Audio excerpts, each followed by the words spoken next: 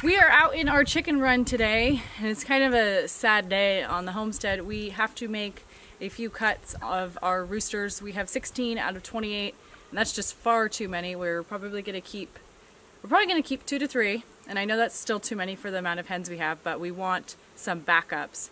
And unfortunately this guy right here is probably not going to make the cut. Some things that we're looking at is the behavior of the roosters towards us and the behavior towards the hens and their combs. And he has a really big straight comb, and we prefer the roosters with the rose comb. Those are going to do a little bit better here in the winter.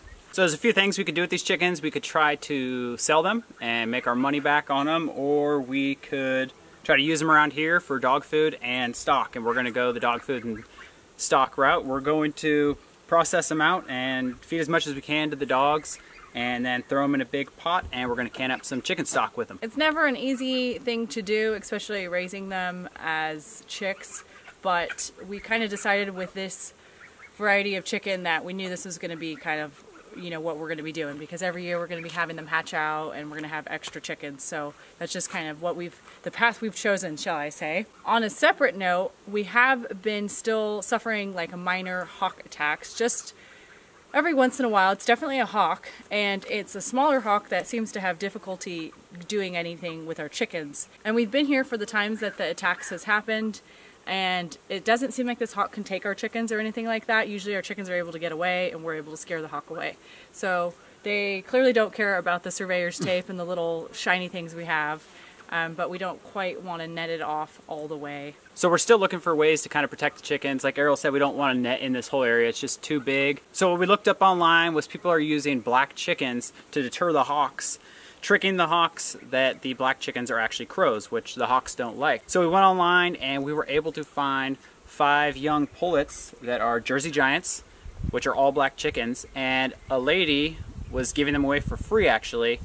The only con with those chickens is that they also came with 3 baby ducks. So we have 5 new chickens and 3 new ducks. Yeah, so like Eric said, we had 3 ducks out of that, which is semi-cool. We've had ducks before. This is 3 different breeds of ducks, and I do think 1's a female and 2 are males, so we probably won't be able to keep all, you know, that exact trio.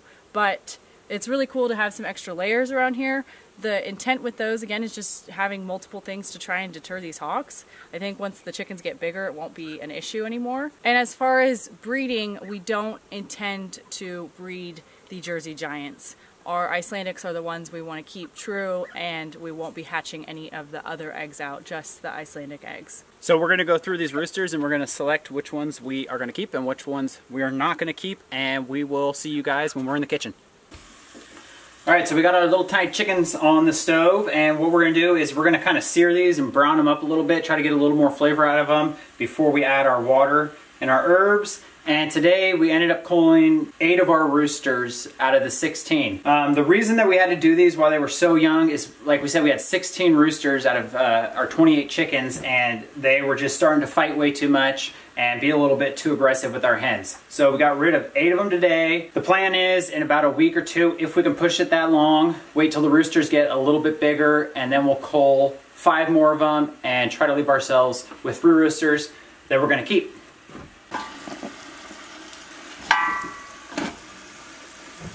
Okay, so our chickens are browned up, and we're just adding our water to the pot, and we're also going to add some herbs. We've got a bunch of different stuff in here: parsley, thyme, some sage, a little bit of pineapple sage.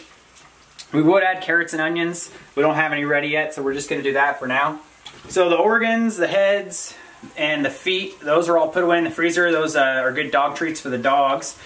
We took the entrails and the skin and the feathers, and those are buried in the compost pile, so we'll be able to use that next year in the garden. So we're going to bring this up to a boil and then put a top on it, reduce it to just a really low simmer, and then it's going to go for about 4 to 6 hours. And in the meantime, we are going to get some lunch ready because we're having a heat wave here in Alaska and we're going swimming.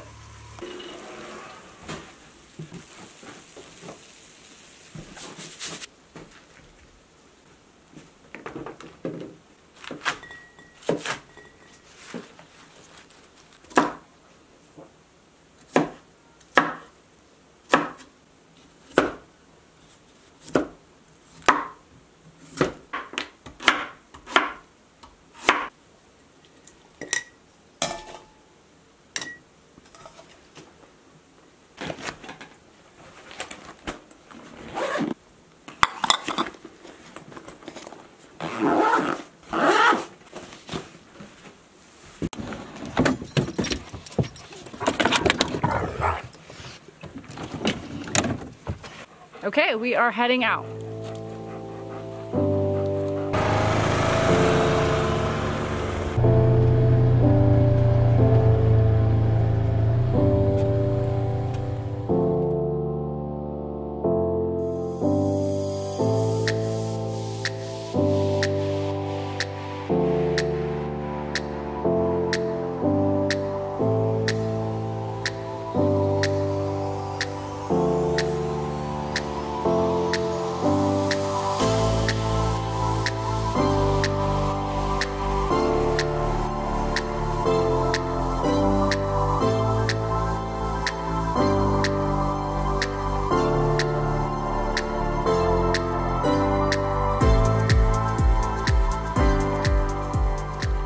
So we made it to the lake, pretty cool, the trail, and we've been on this trail in the winter and it's pretty tight. Yeah, it's really overgrown right now.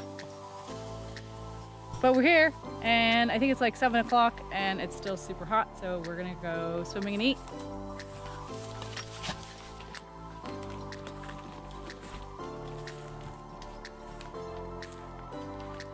All right, we brought out some focaccia bread. We got some balsamic vinegar and olive oil right there to dip it in. And then Errol made us these awesome salads in these mason jars. All right, and we are gonna eat, and we're not even gonna wait a half an hour before we go swimming.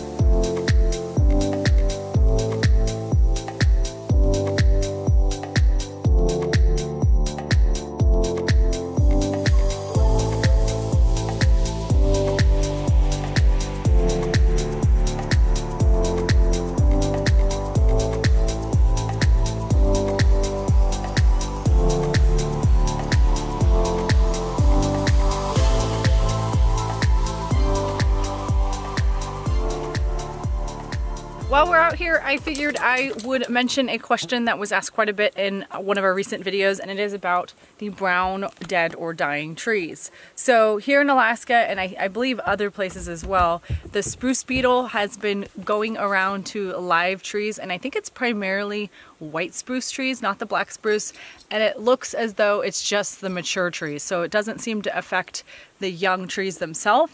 And what happens is those little beetles, from what I've read, they lay their larvae underneath the bark, and then the larvae eat that area, and over time it kills the trees. So it's pretty prevalent in the area we live. I don't know if I have like a certain percentage on it, but if you look around like behind me, there's just a lot of brown. You'll see all the taller trees are brown. So that is a great thing for firewood, but it's also bad for fire season like right now because these trees are so dead and they light up very fast. So this is an example of one of the white spruce that have it, and you can tell the bark is, you can just tell it's damaged and the tree is dead or dying if you couldn't tell by it being totally brown. Again, it doesn't seem to affect the younger trees, so I guess that's a bright side, that the older ones will have to come down someday, but there will be the younger ones to take their place. We are back at the cabin and I was going to make a compost tea for tomorrow. Now, we in the past have made compost tea and we usually aerate it. We're not going to be aerating it. We don't have the means to do that now, but all I'm going to be doing is putting some manure in this water. I'm going to let it heat up tomorrow and sit in there so it can steep for a while. And I'm also going to be adding just some of the last little bits of fertilizer I have.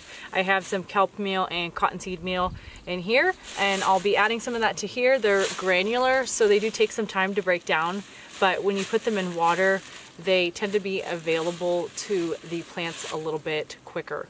We usually use worm castings for compost tea, but because I don't have that, I have reindeer manure available. That is what I'm going to be using, and I'm just doing it mainly to give things a little bit of a boost since we're in the middle of the growing season and I just want it to keep growing really well. Something else I will add in tomorrow when I start applying this liquid to plants is liquid fertilizers if I feel I want to. This is BioMarine. I picked this up this year. It's just like a gentle all-purpose fertilizer, and I really like it. I think it helps, especially if you have a plant that you notice is not doing very well. So I may put this on certain plants, and I may also do some sort of liquid bloom on any plants that I want to be putting on more flowers if they're not putting on as much as I would like by now.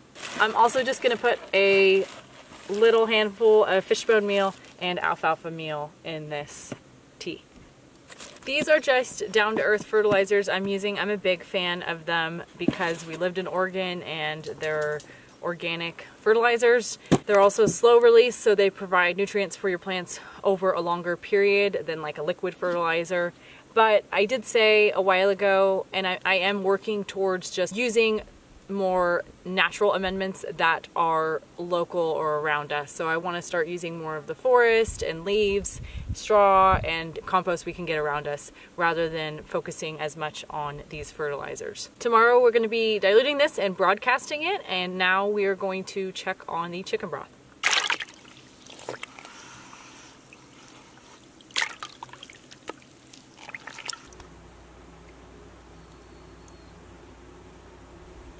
So we've moved our broth outside. It was getting way too hot in there. I run that stove all day. The broth is done. It probably cooked for like 8 hours, I think. And we're gonna finish up canning it outside. We picked up this really cool stove used. It's a Camp Chef 2-burner stove.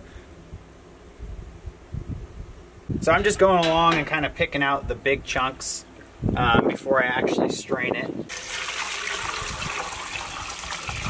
So we got our broth strained. We're gonna be putting it in pint jars, and someone left us a comment and they informed us that you do not need to boil your jars if you're gonna be pressure canning them. So we looked it up and it turns out you're right. If you're gonna be pressure canning them for more than 10 minutes, it's safe to not boil your jars. So we just clean these out with warm water, and since we're gonna be pressure canning these for 20 minutes, we do not need to boil them. So I'm gonna get them filled up.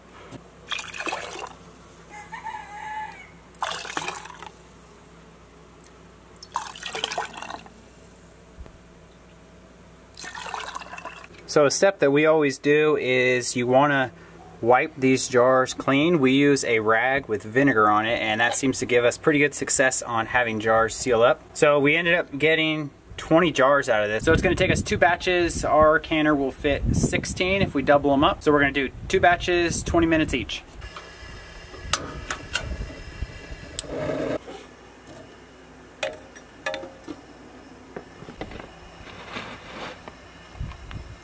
Alright, our pressure is down at 0. I'm going to go ahead and take the top off. That's it. Canned chicken stock.